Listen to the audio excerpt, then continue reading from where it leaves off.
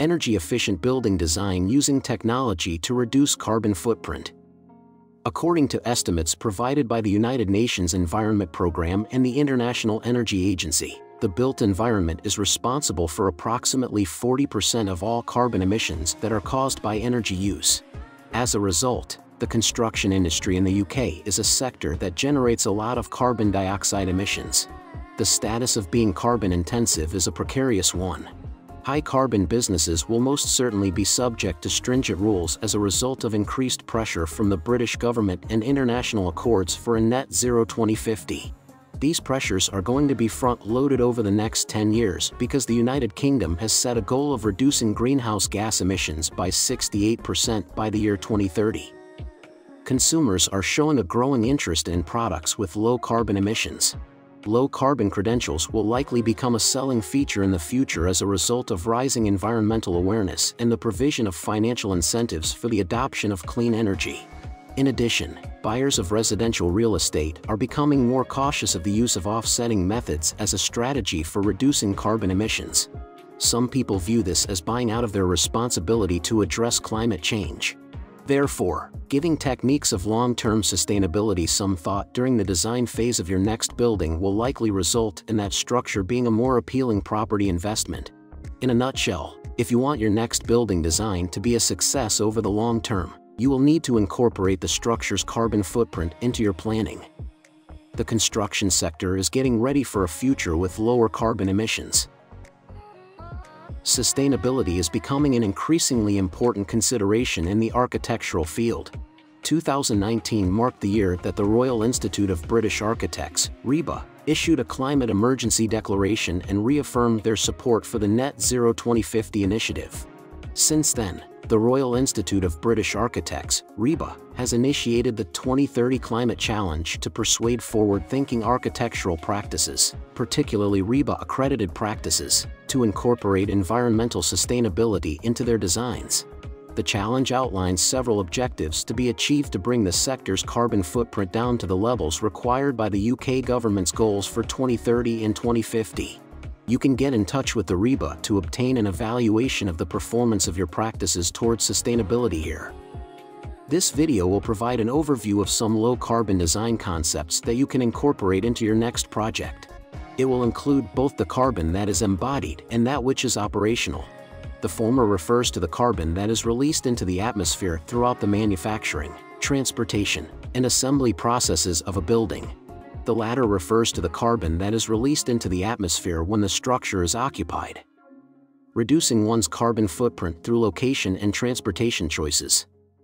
When designing a building, an architect will, without a doubt, have the experience of the building's ultimate occupants in mind. Nevertheless, it is necessary to give some thought to how the layout of your new construction may make their way of life more environmentally friendly. Carbon emissions caused by building operations account for 28% of the world's total carbon emissions related to energy. This typically refers to aspects such as its thermal efficiency or the kind of energy source that it uses.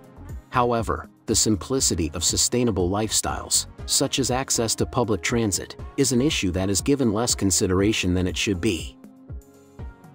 An illustration of this may be found in Bryn Davidson's TEDx talk from 2014, in which he is an authorized lead architect. He discusses a ground-breaking environmentally friendly home that features a timber frame, solar panels, and high levels of insulation. On the other hand, it features a sizable parking lot.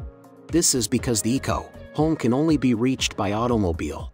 Even though the most advanced technology has been implemented and a lot of money has been invested to create a sustainable design, the inhabitants will still have a larger carbon footprint because of their transportation requirements. The architect thought about creative ideas but did not take into account the fundamental ways of life of the people who would live there. The most recent version of the BREEAM criteria for ecologically responsible design places a significant emphasis on the accessibility of transportation options. It states that convenient access should be provided to more environmentally friendly forms of public transportation, which will result in a reduction in CO2 emissions over the building's lifetime. Reduction of one's carbon footprint. Effective utilization of heat. The heating sector is responsible for around 30% of the total greenhouse gas emissions in the UK. As a result, the United Kingdom government considers cutting down on wasted energy in private residences to be one of the primary measures for bringing down the country's overall emissions of greenhouse gases. In addition, as of the year 2021, 77% of households' central heating systems are still powered by carbon-intensive gas. If the production of carbon is a side effect of heating a home, then one apparent step toward lowering a home's overall carbon footprint would be to reduce the amount of heating that is required. That is the purpose of the many approaches for improving thermal efficiency. The domestic energy efficiency industry is also the largest subsector of the low carbon and renewables economy, which makes solutions more easily available and more inexpensive. Passivhaus is the name of the standard. Passivhaus is an airtightness and thermal efficiency criteria that is held to a very high level. They require a very low amount of energy for both heating and cooling, which results in a greatly decreased operational carbon footprint and lower energy expenditures for the people living in the building. The Passivhaus standard refers to a building that obtains the majority of its heating from sources that are not mechanical, such as the sun or the people who live there.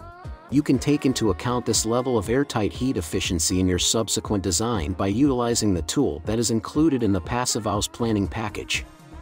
In 2019, the Northeast was home to the region's very first Passivhaus, which was located in Tyneside and overlooked the River Derwent. Tracing Green 2019.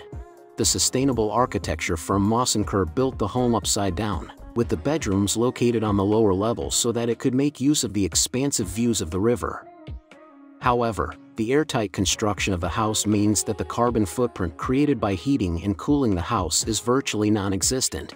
This is the feature that is the most crucial. Insulation with a low carbon footprint.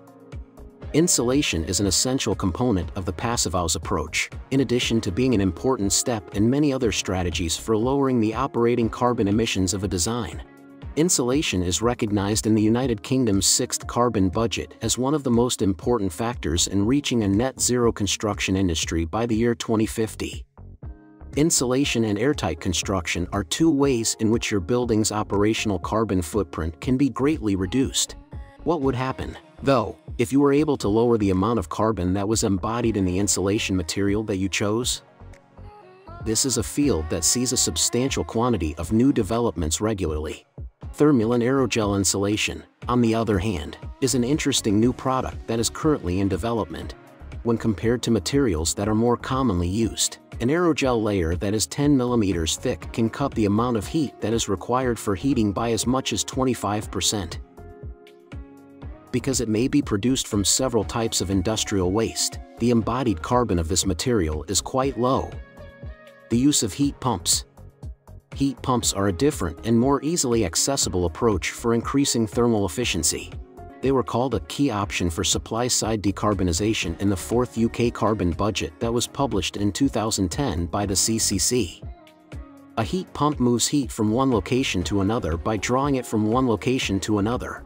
Take, for instance, the warmth that is transferred from the soil in the garden to the radiators in your home. They make use of a small amount of electricity to transmit heat from a space that is naturally cooler to one that is naturally warmer, which is the opposite of how heat naturally moves. In a nutshell, it can be thought of as a backward refrigerator. Installing a heat pump instead of a gas boiler can save you the equivalent of 30 round-trip flights to and from Madrid over 10 years, even though the heat pump only uses a tiny amount of energy. In addition, starting in 2025, the government of the United Kingdom will prohibit the installation of new gas boilers. Finding solutions with a lower carbon footprint has been a top concern for architects as a result. So this is the end of our today's video. Do you like it? Share your precious thoughts with us in comments section below and subscribe to our YouTube channel.